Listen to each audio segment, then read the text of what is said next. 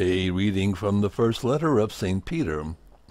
Beloved, come to him, a living stone, rejected by human beings, but chosen and precious in the sight of God. And like living stones, let yourselves be built into a spiritual house, to be a holy priesthood, to offer spiritual sacrifices acceptable to God through Jesus Christ. For it says in Scripture, Behold, I am laying a stone in Zion, a cornerstone chosen and precious, and whoever believes in it shall not be put to shame.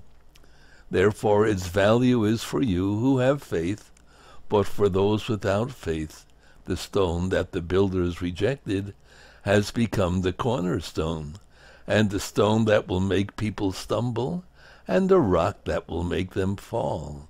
They stumble by disobeying the word, as is their destiny. You are a chosen race, a royal priesthood, a holy nation, a people of his own, so that you may announce the praises of him who called you out of darkness into his wonderful light. The word of the Lord. Thanks be to God.